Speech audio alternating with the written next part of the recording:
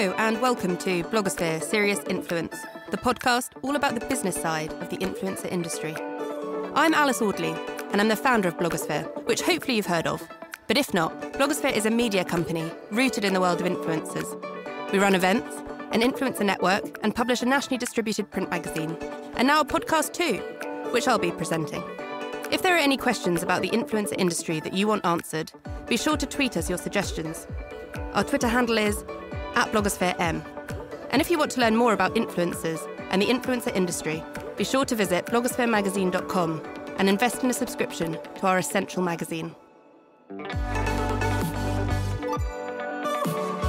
I'm delighted to announce that this series of Serious Influence is being exclusively sponsored by our very own tech platform, the Blogosphere Network. The Blogosphere Network is a platform where brands and influencers can feed back on what it was actually like to work with each other on campaigns. Real, qualitative data.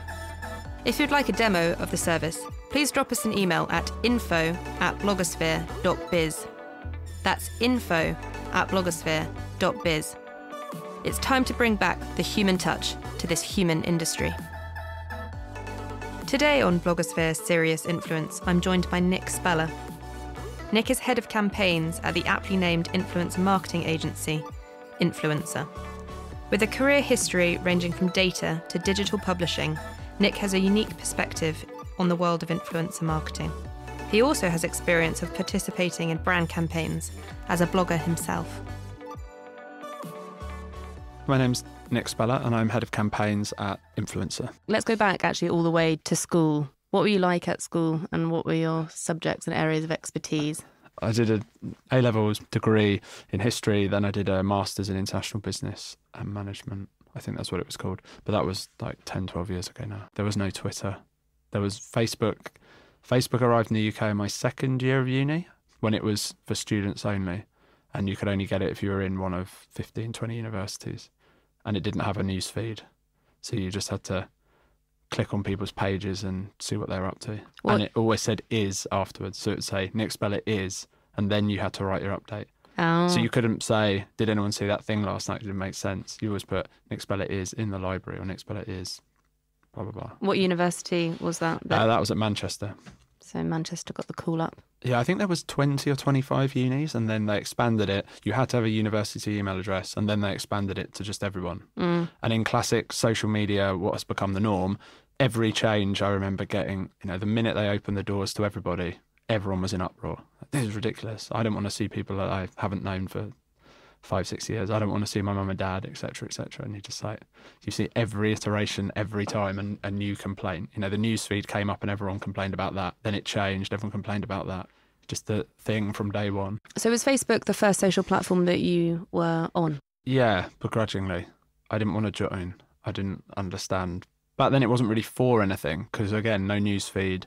Like, what do you do with it? You just have a page that has your face on and that's it. You couldn't upload photos. You could only do a profile pic and stuff like that. So it's just like, well, what's the point? But then, so in sort of 2006 when this is happening? Yeah, it must have been, 2005, something like that, 2006. Very early. Yeah. But then, peer pressure, everyone's on it, so you've got to get on it. Having seen Facebook launch and get to where it is today, do you feel that there are repetitive cycles of people when they go onto social media and there is that resistance? Yeah, I think so. I wrote a piece about it a while ago. I feel there's like a drive amongst people who are interested in something new to jump on a social media, and then it trickles through. And I feel like the first people who are on there are always the most interested, open and experimental. So, for instance, Twitter. I remember when Twitter started, everyone followed everybody. And I remember having an account where I followed, because there was a ratio of how many people you could follow. But I remember hitting that, and it was like I followed 3,500 people and only had 100 followers. And you're like, it's just because it's new.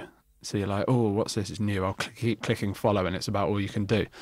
And then eventually it kind of tails off, doesn't it? You start to go, why am I following all these people? Like, who are they? Like, I followed Stephen Fry for years, like everyone did. And then I was like, but I'm not really interested in anything he does or says. So, do you think that we've just got to that point in sort of 2018, last year, with Instagram, and when everybody started noticing that, followers are dropping? Or Yeah, I mean, I think there's follower fatigue, isn't there? There's definitely follower fatigue, and there's definitely, I guess, a content fatigue as well, or at least people are more discerning about who they follow and why. And when you start on a platform, it suggests people for you to follow, you're going to follow them. It suggests friends, you're going to follow them. You're going to migrate from another platform to another. So when people joined Instagram, they first followed people they followed on Twitter. And it's that kind of thing. But then eventually you stop following people so often and you stop exploring and looking for new people, I guess, just because it gets a bit dull and repetitive. Do you think that there is a fatigue with social, having to update so many social platforms now? Last year we saw the brief rise of Vero, which lasted all of about 3 10 days. Minutes, yeah. I think, yes, in a way, but then I feel like all the social networks are finding their niche or have found their niche, and that makes it a bit easier. I remember 2, 3, 4 years ago maybe, people put the same thing on everything. So it was photo on Instagram, then you post it on Twitter, then you put it on your Facebook page. And actually people have tailed off on that now because they've realised that Instagram's for one thing, Twitter's for another. Twitter's for comment and conversation, isn't it? Instagram's and for... meme. And meme. Instagram's for showcasing your best life and your day-to-day stuff on stories. And I guess Snapchat's for similar as well. But Snapchat seems more of a game, more fun, more playing around. Do you think Snapchat has a future? I think their last quarter results, they'd sort of lost. Yeah, didn't they sack their head of business development who'd only been there for 3 months or something? Yeah, I also feel like maybe the CFO... Oh, that was it. Maybe it was the CFO. I don't know enough about Snapchat. I don't use it enough. Do you use it in any of your campaigns? Do any clients come and seek out Snapchat? Not really. A year ago, yes. Now, not so much. I guess because of the limited data, you can't really understand without approaching people exactly what it is they have to offer. A lot of the brands we work with as well, I feel like people go with what they know. So you'll meet the brand manager or the marketing manager and they're on Instagram. So they know Instagram. They follow people. They look at content. They know all this stuff. They don't use Snapchat. So then their mind doesn't go to Snapchat as a marketing channel. I do want to go through how a campaign runs with you in terms of working with clients. But first of all, I feel like we've missed out on some of your chronology. So we jumped, didn't we? You finished from Manchester University, graduate from Manchester. And then what's your sort of first job that you go into? I started working at Nielsen, AC Nielsen, it was called then. They do... market research. Yeah, like one of the world's biggest market research companies. So I worked in FMCG, which is basically supermarket goods and supermarkets. So I was on the Tesco account, I was on the Danone account. I mean, it was interesting. It was good to work with big brands. And it was a good grounding in data, which is obviously very important these days. But it was a lot of graphs and it was a lot of spreadsheets. And it was a little bit too... I could go through a whole week without speaking to someone, like face to face. And for me, that's kind of just makes me go a bit crazy. So after about a year, I decided that was not the place for me. So that's sort of people going into the supermarkets, checking out, and then what, cross-referencing that with the data on credit cards and just knowing? No, it was store data. So, you know, how many yogurts have we sold this week versus shopper consumer data where they'd put out surveys to a panel of like 25 million people or something to say, why did you buy that yogurt? Why didn't you buy the yogurt last week? What would make you buy the yogurt again?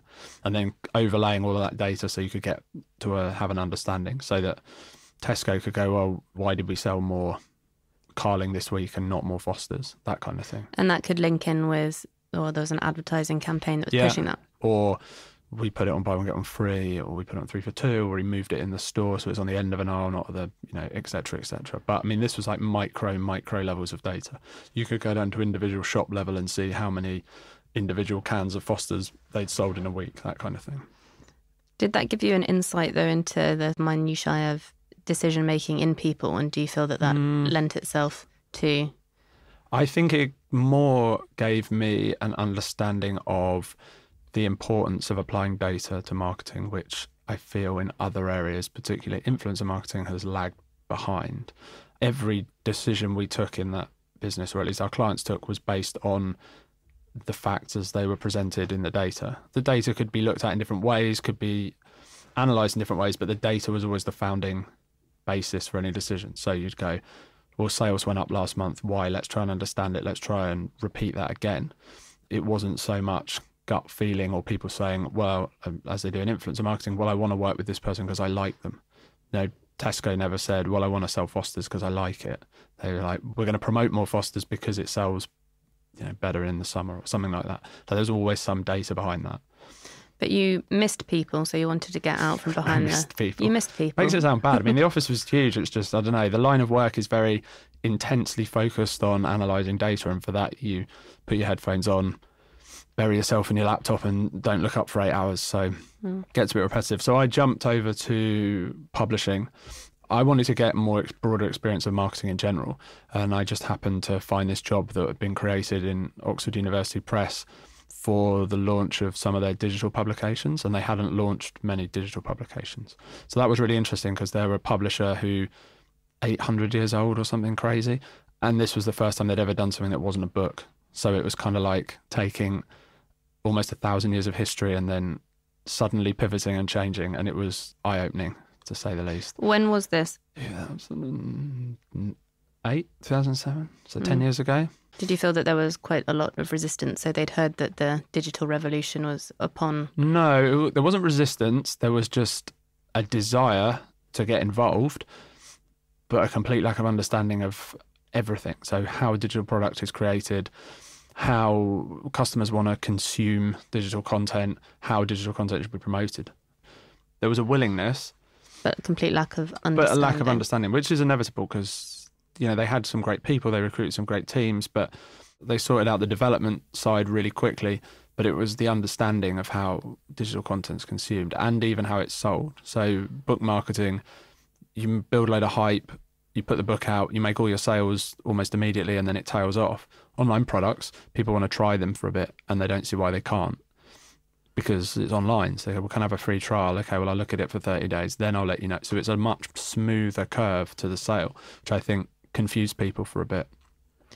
Do you think that that still confuses people with influence marketing today, and that too many people have the idea that as soon as one Instagram post goes up, you're going to see a sales lift? Yes, I think there's many things that confuse people influencer marketing.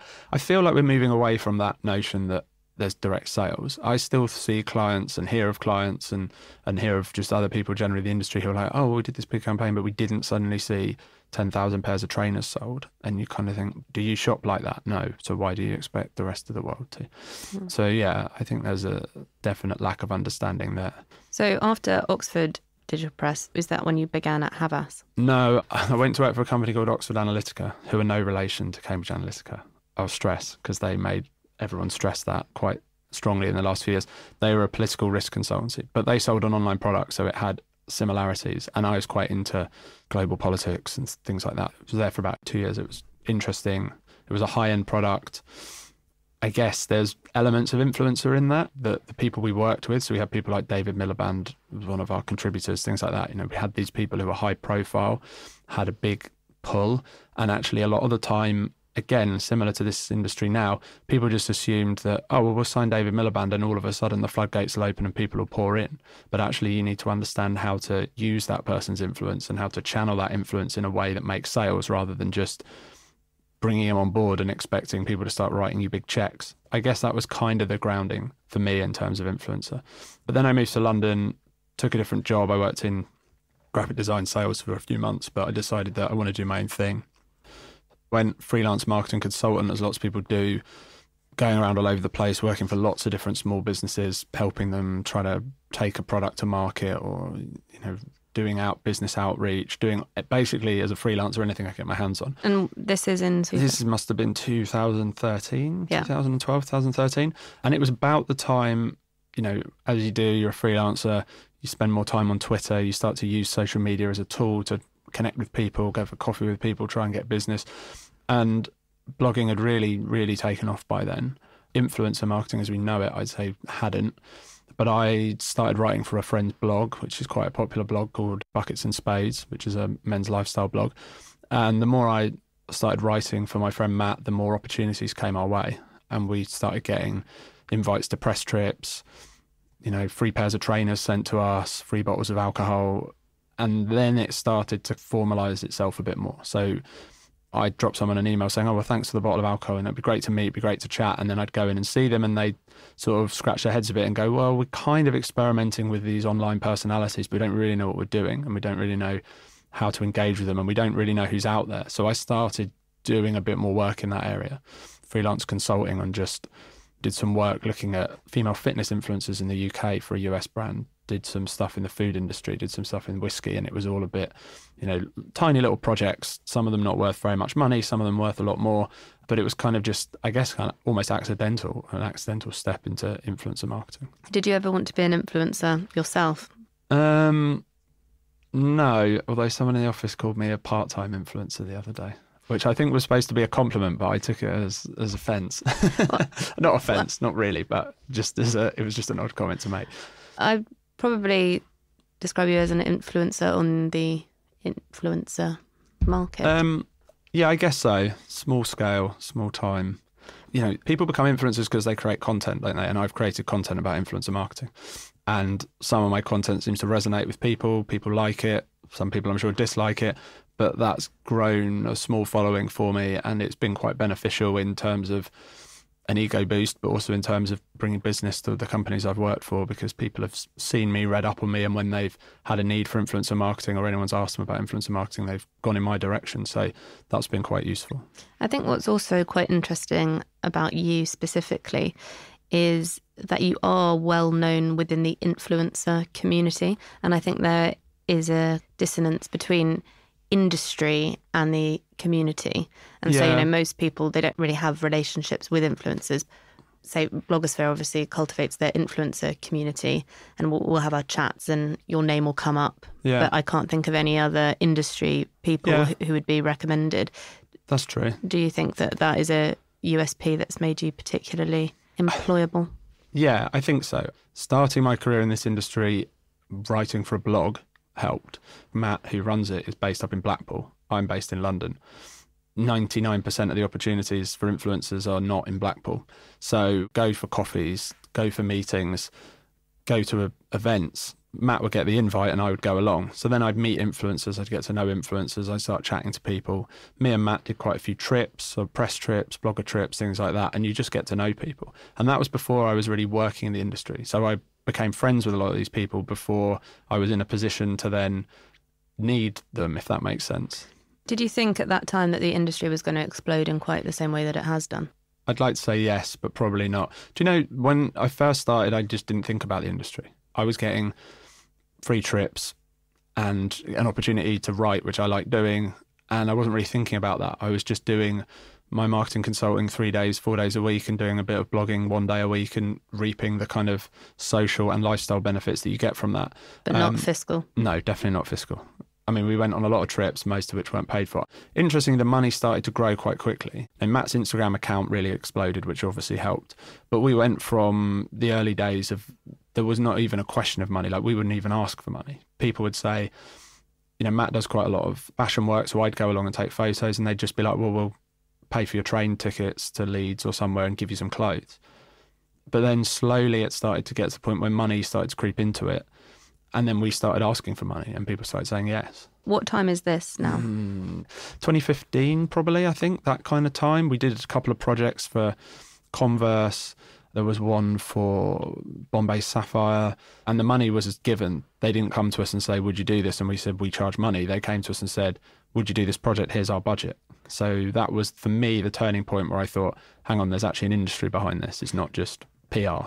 And did they come with deliverables that they wanted from those campaigns? Did they know what they wanted? They thought they did, but they didn't.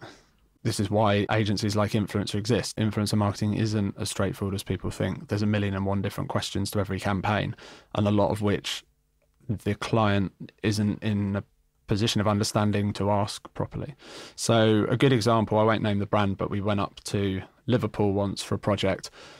This is you and Matt? Me and Matt. Matt was in Blackpool, I was in London, but I got to Liverpool. It was about 3 days, a really good project. We really liked the concept, but we kept saying, but where's the brief? And the client kept saying, yeah, I'll get you a brief, get you a brief. We didn't get a brief until the evening of the first day.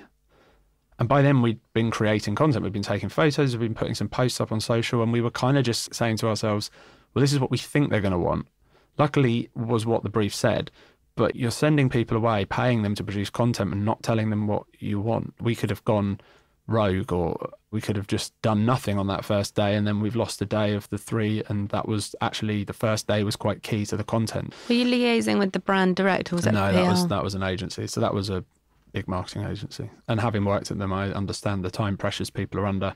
And I understand that maybe the person at the agency fully understood they needed a brief, but the client just didn't understand, didn't care, was not contactable, etc. So I suppose maybe it was a very small portion of the budget. So. Well, that's what I was going to say. That has been a bit of influencer's story of recent years, hasn't it? It's kind of been kicked in the corner a little bit. A client of ours said the other day, influencer marketing for them so far has been the drizzle of olive oil on a salad, which I thought was quite nice. It's kind of like there, and we know we need it, but it's not a core component so far. So that thing's always going to get neglected if it's treated in that way. I think over the next couple of years, we are going to see it. Maybe as the cherry tomatoes. Yeah, you're trying to think of the good bit of the salad. Yeah, and I think a lot of brands have decided that. And a lot of brands know what they're doing now. And they write good briefs and they approach the right people and they work with them in the right way. 2-3 years ago, seems like not that long ago, but it was in influencer marketing terms quite a long time ago. A lot of brands were kind of desperate to get involved in an area of marketing that they just didn't understand.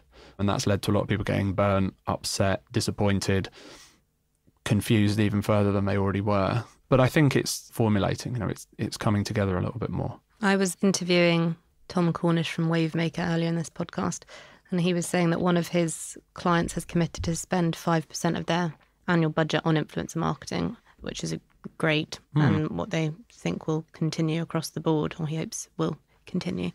And then in terms of the biggest budget they've been allocated to spend on influencer marketing, it was $350,000. Wow. Okay.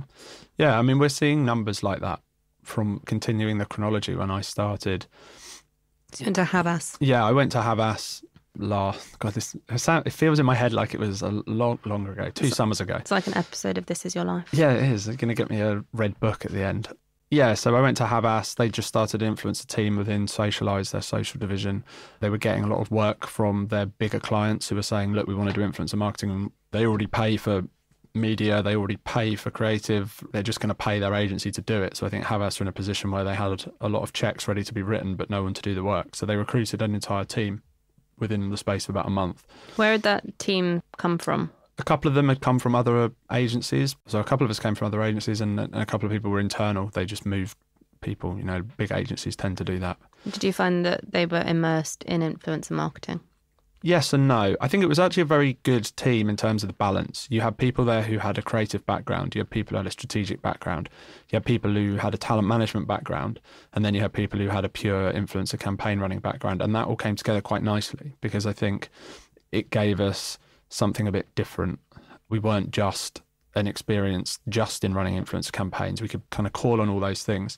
And actually, again, going back to the point that a lot of clients don't necessarily know what they want, there was a need quite immediately for some of the clients who thought they knew what they wanted to actually wind it back a bit and say, okay, the strategy is all wrong here, or there isn't even a strategy. The creative angle is all wrong here, or there isn't even a creative angle. And let's think about this in more detail and more depth and actually get to the crux of what you want to achieve as a brand. We'd go to meet clients and they'd just say, we want to do influencer. That was all they'd say. They'd read about it in a magazine and they were like, we've seen our competitors do influencer. We've read that doing influencer is the thing, so we should do influencer. And you're like, what does that mean? Like, it just doesn't mean anything. And if you go down that road, you're going to create lots of nice, pretty content, but most of it probably won't tie together.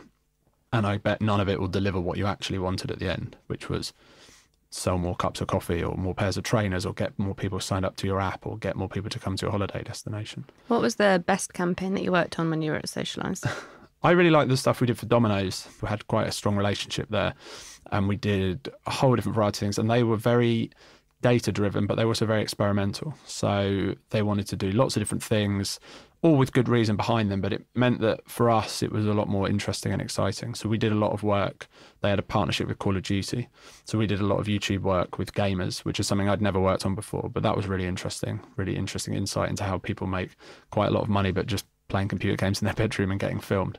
That for me was the kind of work that, we really liked doing. And it's actually how I met the guys at Influencer as well, because we were doing a Snapchat campaign for Domino's that had a ludicrous 48-hour turnaround, and we just needed some assistance in reaching some of the creators that Domino's wanted to work with, but that we didn't already have a relationship with and weren't responding to our messages. Was that quite common that you would have turnarounds like that?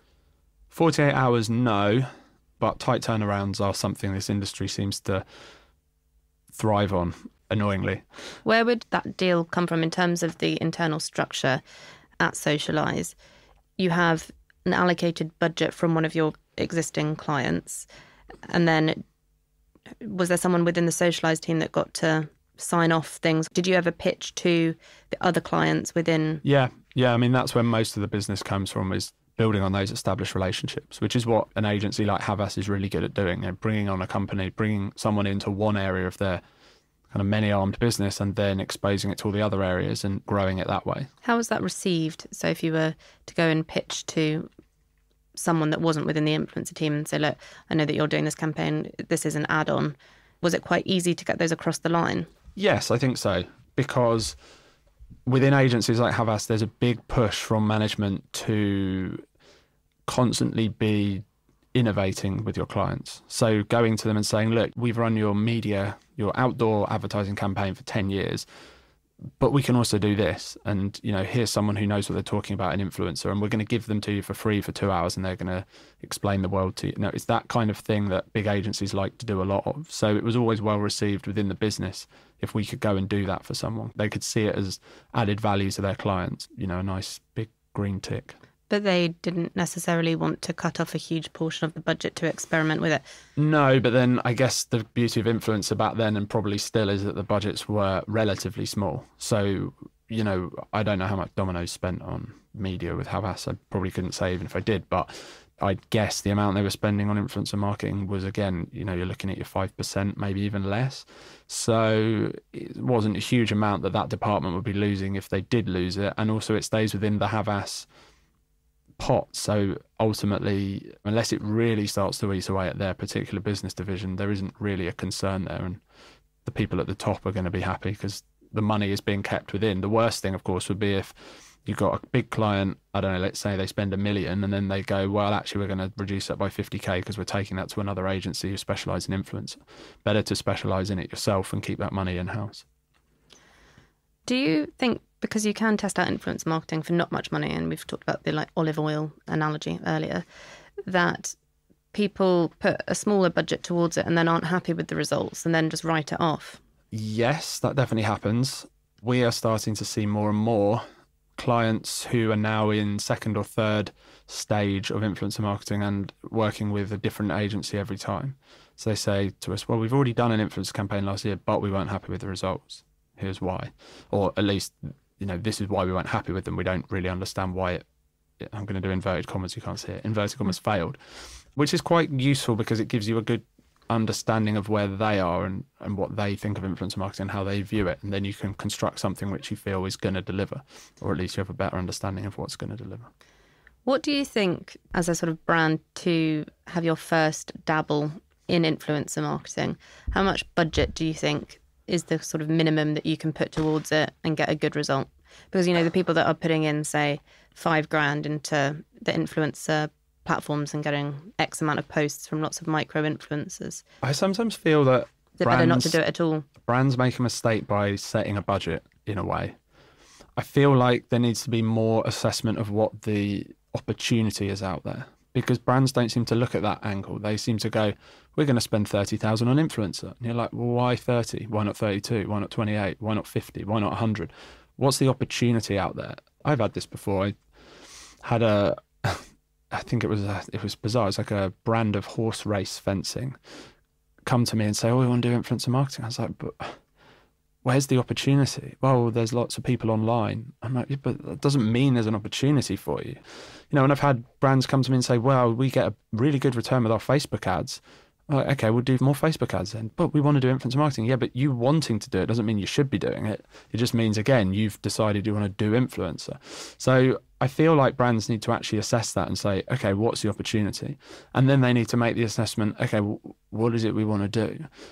You can experiment with 10 grand, you can experiment with 5 grand, you could experiment with one influencer for £500. But I don't really know what, like any kind of scientific experiment, if you're not testing a hypothesis, all you're doing is creating a nice Instagram post, which may or may not come with 200 or 1,000 likes attached to it.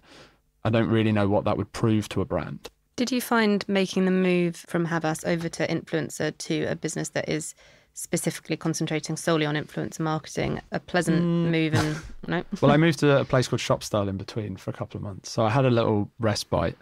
Shopstyle, is that sort of part of like Reward Style? Or? They are the direct competitor of Reward Style, Ooh. yes. So they are a lot bigger in the US than they are in the UK. But yeah, they're an affiliate marketing platform. And I moved over there from Havas. I mean, it was a great place to work, really nice, friendly people, but I was no longer focused on campaigns. I was more focused on relationship management. And actually, I quickly realised I wanted to... Too much people. Too many people, yeah. I wanted to get back into campaigns. And at the same time, I'd been chatting with Ben and he was like, well, why don't you just come work for us? So I said, no, okay. So can you give me an overview of what the company Influencer, it was founded obviously by Ben and Caspar and... Yeah, I mean, it's a young company. It's in, what was 2-3 years old, something like that. And it's grown incredibly in the last year from, I think when I first met Ben, he had 1 other employee or 2 other employees. So there's 3 of them. And now it's up to... We've got to be at 20 people now, maybe 18. I don't know. We've had 2 new starters last week, so I've kind of lost count. But yeah, I mean, it's an influencer dedicated business, obviously called Influencer.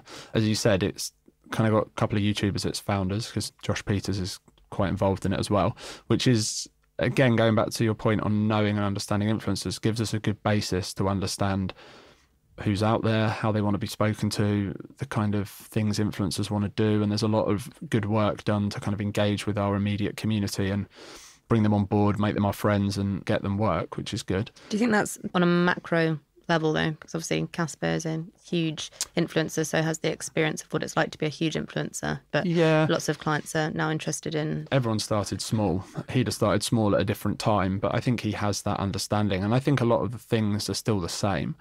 The same frustrations, be you big and small, the same complications when it comes to brand deals, the same lack of understanding on both sides of what each party can bring and what each party should be doing. So, yeah, I think we're getting into an age now where some of the influencers out there have become so large that they're actually operating on a different level. I saw an influencer posting the other day about how she's now got a lawyer and an accountant and a PA and you just think, yeah, I mean, brilliant. She's obviously done incredibly well, but it doesn't mean her learnings along the way are any less valid, but her learnings going forward are going to be different from someone who's got 12,000 followers and is juggling writing a blog with having a full-time job or studying at university. So I think it's kind of getting into an interesting space in that regard. And your role at Influencer is head of campaigns? Yes. So that means I manage the account management team. So we're going out to land the deals? No, so we deliver the campaigns. Okay. We have a sales team who I'm kind of almost laughing because I got on the tube to come here and then realised that we were supposed to be having our team meeting. So I had to message everyone on WhatsApp saying, oh, I'm not in the office. Do you have to do a team meeting without me? Essentially, the company's, I was going to say split in two. It makes it sound like we're opposing sides, but we have a sales team and we have the account management team. Sales team build relationships with brands, go and meet brands, talk to brands, meet agencies, big marketing agencies, talk to big marketing agencies and bring us, the campaigns team, the opportunity to do work. So they'll bring us a brief or sometimes they'll bring us a fully fledged deal and then we get on and do it. And we have our own platform where we deliver the campaign. So we can contact influencers through it. We can look them up. We can look at their statistics. We can get them to send us content. We can send them briefs. We can manage payments, etc., all through one nice, neat space. Do you ever feedback to the sales team and say, look, I've seen this brand doing quite a lot of activity. It would be good for you to reach out to them? Occasionally, but they're so on it, I don't need to. That's what they do. They're always passing around leads between each other because they all have different industries to go after. So they'll say, oh, we've seen such and such is doing more influencer marketing. Once you've seen someone's doing a lot of influencer marketing, it's actually a bit useless because generally it means they've signed up with an agency or they're doing it in-house, but it gives you an understanding of which industries are kind of building up their influencer work. And also, I guess if you see a brand doing influencer today and they weren't doing it yesterday, in a year's time or so, their contract might be up. So it's a good opportunity to go and speak to them and say, we'd like to have a go at doing this. We'd like to put a proposition in front of you, etc. What's the best fully fledged deal that lands on your desk? What does that look like? Definitely one that with a client we've worked with before. They'll know what it is we want to know, if that makes sense. So first deal with a client generally involves a lot of questions, a lot of back and forth, and them going, oh, we didn't think of that, or we didn't think of that. The second deal, the third deal, they'll go, oh, I know you want the answer to X, Y, Z, so we got that already. So that's the kind of stuff that's good. Can you give an example, sorry, of some of those questions? So it's a firm understanding of who the audience is. a firm understanding of who the influencers might be. One thing I'm always keen to push is that the influencer you want to work with might not necessarily be the target audience you want to deliver to. So brands sometimes get fixated on that. They're like, well, we're after this demographic, therefore the person must be this demographic too. And I'm like, well, it doesn't necessarily follow, does it? You want to change some people's opinions as well, so you can't just preach to the choir. Exactly. If you said we want to get lots of unhealthy people in our gym, does that mean you don't work with a fitness influencer? Or maybe it does mean you work with a fitness influencer because their audience are aspiring to be fit. It's strange to just go, we want to appeal to people who never go to the gym, so we'll use someone who never goes to the gym, because that wouldn't make much sense if you're a gym, and unless you're going to set them through a training program or something. I don't know. It's those kind of things. It's stuff like, are there any key dates? That's something that comes up, and client will say no, and you'll say, really? And they'll go, oh, well, we are launching this big campaign on January the 1st, or whatever dates are coming up soon. And you go, okay, well, would you want the content to go out then? Oh, well, yeah, of course. And you're like, you hadn't said that. And that's the kind of hiccup that you can get in a campaign, where you start the campaign and then halfway through the client goes, oh, and by the way, ... Things like freebies are quite an interesting one. So you'll work with a client and they have a product, and you'll say, okay, what gifting budget do you allow? And they go, oh, we didn't think of that. That's something you need to think of, because if we say to influencers, let's say you're an electronics brand, I want you to feature one of their TVs, and they turn around and say, well, I want the £10,000 telly. Are you going to give them the £10,000 telly, or are you going to say, no, there's a limit on gifting to £1,500 or something? Those kind of basics that we have to go over time after time. Do you ever get a fully fledged deal that lands and you panic because there's been so many deliverables promised and the budget's not actually big enough? That has happened in every job I've worked in influencer marketing. I mean, it's something that generally comes, it happened at Havas a couple of times where people had sold stuff without a full understanding of the capabilities. And sometimes it will come around, and I'm thinking of a campaign that was actually, was one of my last ones at Havas. It came around because the deal had been discussed for 2 years. And the deliverables had never changed. And obviously pricing changes and people do become more expensive. Things become more expensive. So to say, well, we put these figures together based on 2016 or 2017 or whenever it was, and then to try and deliver it 2 years later, it's just not going to work. So, but you don't have to do that necessarily at Influencer, because it's, I suppose, a more agile business. Yes, and I guess... And it's only 2 years old. It's only 2 years old, so that helps. I think Instagram Stories is a very interesting one for that, as is a good example. Instagram Stories... when that came along, people seemed to just chuck them in for free, or for I'll do an Instagram post for £1,000. I'll do the story for 50 quid, because it was just quick and easy. But actually, as influencers have started to understand the value of that, they've started to price accordingly. And a lot of brands have said, well, hang on, 6 months ago, we paid nothing to get 3 Instagram stories. Now you're saying it's this much money. You got your swipe up links. Well, exactly. And I guess that's partly where it's come from. But also influencers can turn around to their statistics and say, well, actually, my reach on my Instagram post is only a third of what it is on my stories, because my audience are so engaged and love my stories so much. So that's where they see the value, and that's what brands should be paying for. But obviously, if 6 months ago the same person charged a lot less for their stories, the brand's going to be questioning that. And if you'd set up any deals in the kind of meantime while that's changing based on old assumptions, that's going to come unstuck in the future.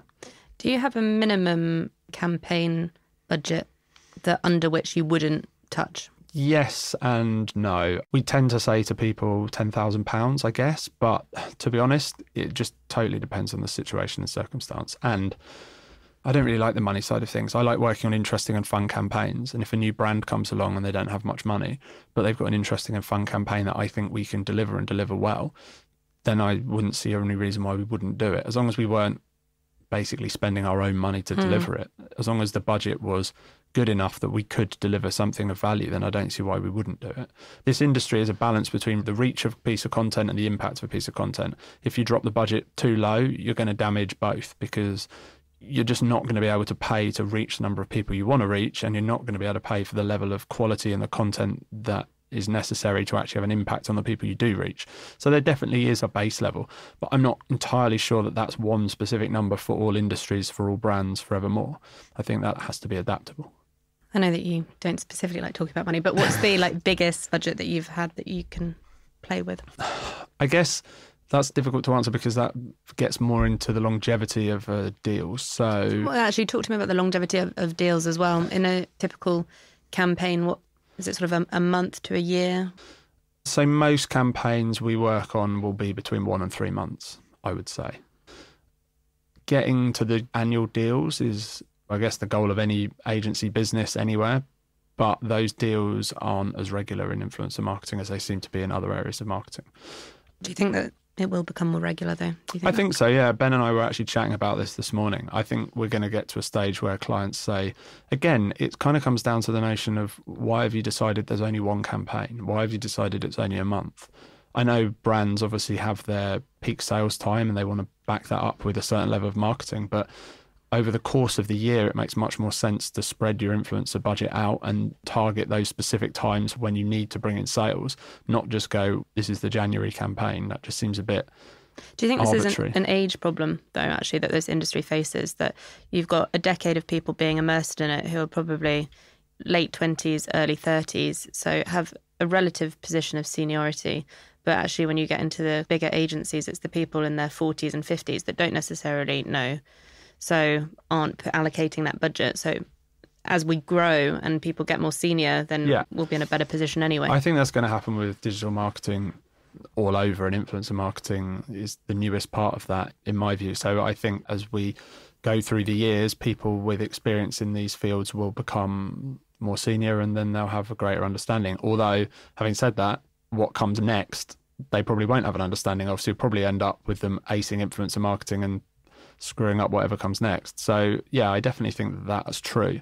And I saw it at Havas quite a bit. You know, a lot of that business is based on media buying, and they were always trying to fit influencer marketing into media buying because that's the language they're used to, that's the skills and experience they have, and at a senior level, both client and agency, that's what they understand. So you get these giant spreadsheets that say, this is when we're going to do out of home, this is when we're going to do the TV spot, this is when we're going to really push high on Facebook spend. And then you had influencer on there. Tacked on at the end. Yeah, it was always at the bottom, because it's the smallest one. And they go, oh, we're going to do £10,000 of influencer. And then you put the numbers in as best you could, and they go, this is ridiculous. You know, look at our CPM is ludicrously high for influencer. Why are we doing that?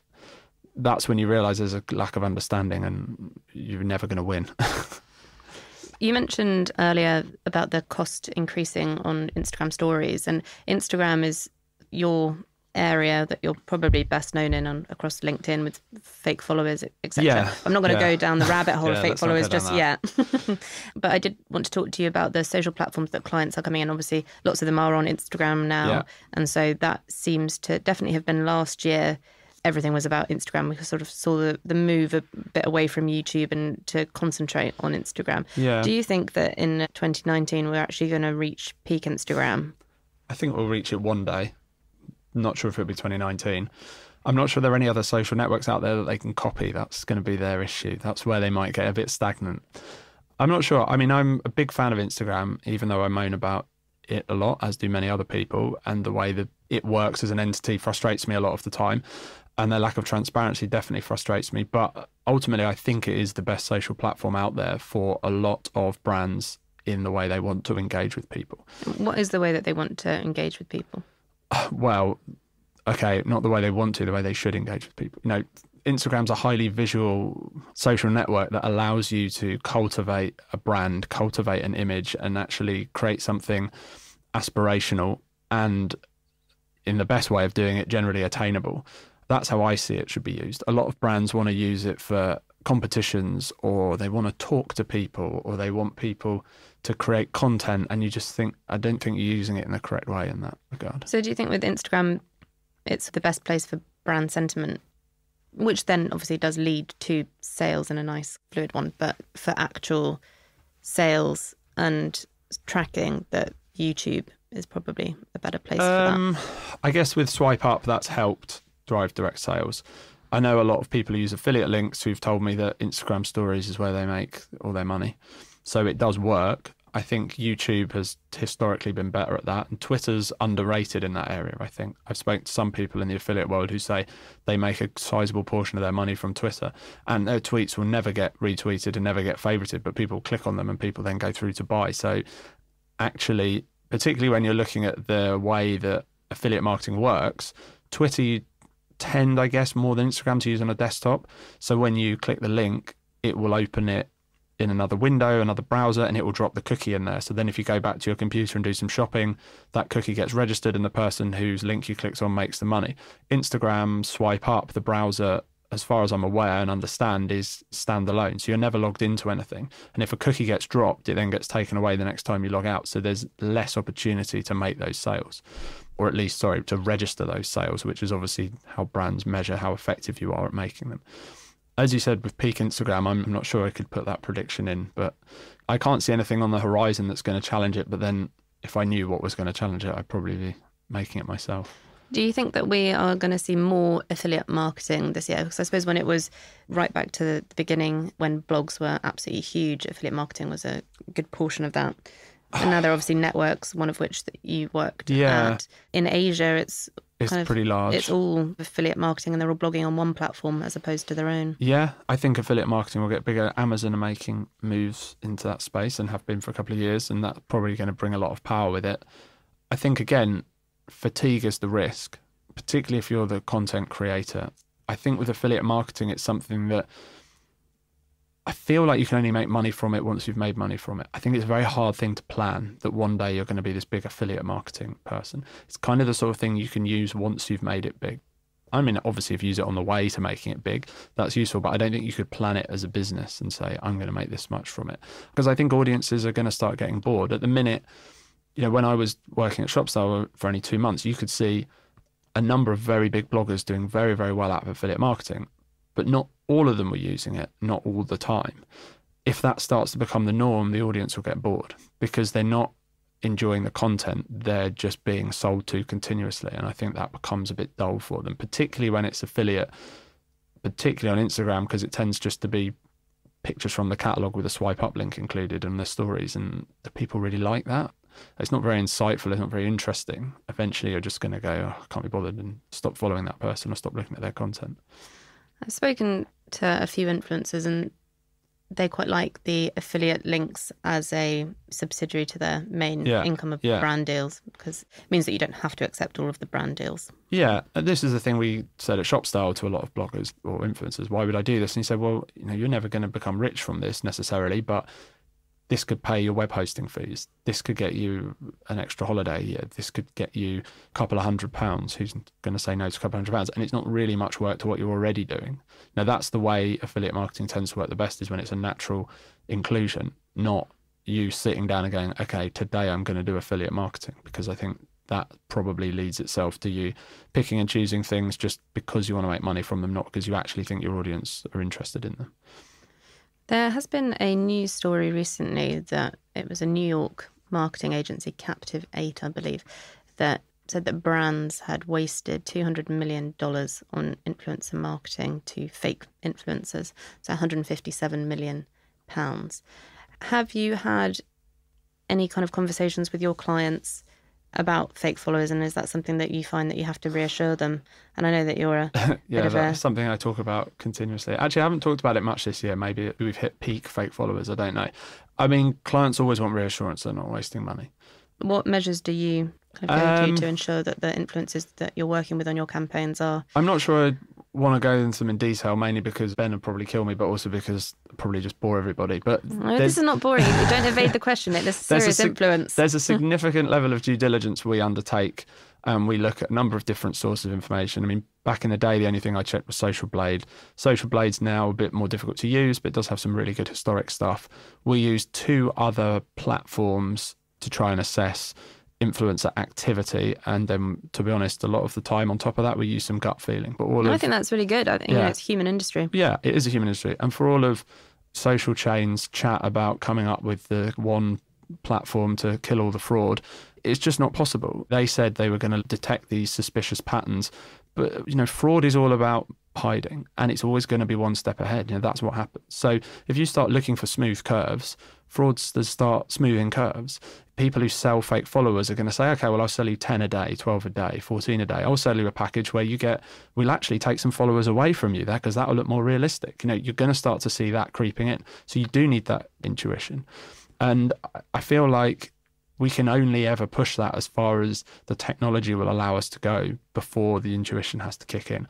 And even after the intuition, I'm sure, I've worked with people before where I'm just thinking, I cannot prove anything is wrong with them at all. I just don't feel that they're legitimate. But then if you don't have the proof, if you don't have the evidence, if you've got a good relationship with your client, you can turn around and say, look, I just don't think we should use this person because I haven't got a good feeling about them. But the client might say, well, and if you can't prove it, then we will go with them because they look legit and they look like the kind of person we should be working with. So on the flip side, you've got brands working with fraudulent influencers, but then you've got authentic influencers promoting fraudulent brands. Exactly. Which brings me neatly on to the recent Netflix documentary about Fyre Festival, where I think Kendall Jenner was paid $250,000 to promote this festival, and an array of other influencers were speaking to influencers. How important is it for them to do their due diligence when working with brands? Well, I mean, it's as important as the reverse, really, isn't it? I feel like with influencers get a bad rep a lot of the time for a lot of different reasons. And I actually have a lot of sympathy with a lot of influencers for the things that happen to them, particularly because a lot of them, this is accidental. I'm sure people do now sit down and say, I want to be an influencer. But a lot of the people who got where they are today never did that. They sat down and went, I like writing, I like taking photos, I like being online. And they used that and they grew a following. And before they knew it, their brand's knocking at their door offering them money. And I think some of them never realised that their value isn't based on their following as a number. It's based on their validity as a brand.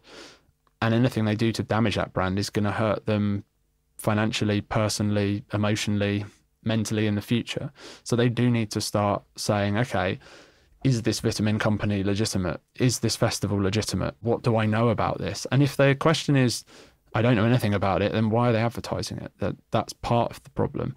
Do you think there's enough guidance out there in that vein for influencers? No, but then I'm not sure why there should be or would be. That's one of the gripes I sometimes have with influencers, is you get a lot of people in the community thinking as if someone else should be helping them. And I'm like, you're not at school anymore. There isn't a teacher to go to and ask what's right and what's wrong. You're running a business and you're promoting your brand and you're trying to build an audience and better engage that audience, make money from it. You have a responsibility to understand how you can be damaged or how you can damage other people, understand the rules and the regulations and things like that. And if you're not prepared to do all those things, then you have to accept the consequences of what might happen to you if you don't, which is you work for a brand who are fraudulent, or you promote something in a way that shouldn't be promoted, or you don't declare your adverts when you should be. It's those kind of things that I think a lot of people need to kind of wise up and realise and think about. And if they're not prepared to do that, then don't take the money and don't do the work. Do you think there's enough communication on the industry side between agency to agency? And there are obviously a lot of influencer talent managements that have cropped up in the past. It's a very busy market now. Yeah. Like the last kind of 2-3 years, there have just been a lot of new companies starting up. Do you think that there is a place in the future for everybody, or do you think we're going to see some consolidation? What are your predictions for the industry? Every industry tends to do that, doesn't it? Goes kind of Wild West. Everyone's running around with spades and shovels looking for gold, making gold, grabbing fake gold, not making any gold. And then you start to see it happen. You'll see the big media agencies, the big marketing agencies start to purchase the smaller, more successful influencer-focused agencies. They'll try and poach their staff. If they can't do that, then they'll just go, kind of WPP, Martin Sorrell style. You go, 25 million quid, we'll just buy them. We'll just buy them, their contracts, their people, everything. So you'll start to see some of that. I think, was it Brand New? I don't want to speak out of turn. It might not have been them. Brand New IO. Did they go bust? I don't know. Sorry, I don't. Oh, yeah. I should keep up more with industry things. So we had that in series 1 of the podcast. Okay.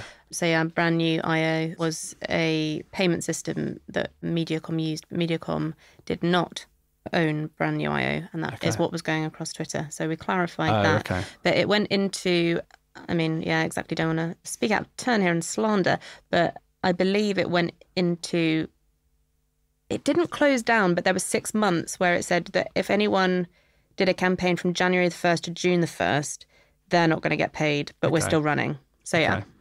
Okay, so there's already been casualties, should we say, along the way. And we had Mode and Defy. Yeah, And I think there'll be more. I think there will be mergers, and I think there'll be specialisms as well. I feel like at the minute it's a kind of, again, it's do influencer, we do it, influencer, we do influencer.